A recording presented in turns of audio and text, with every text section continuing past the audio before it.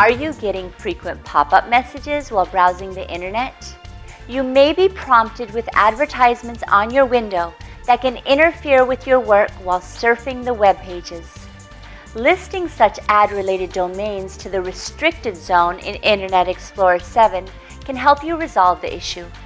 There are hundreds of software programs that are designed to prevent such pop-ups and other intrusive and annoying advertising on the internet.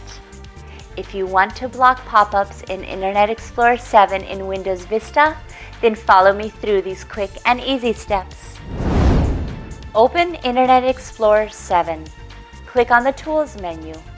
Click on Pop-up Blocker. Click on Turn on Pop-up Blocker to block pop-ups. Congratulations!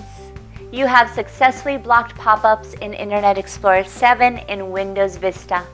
If you face any problems related to your computer, operating system, software applications, or peripheral devices like printers, MP3 players, digital cameras, etc., then call iYogi and we can help you fix it.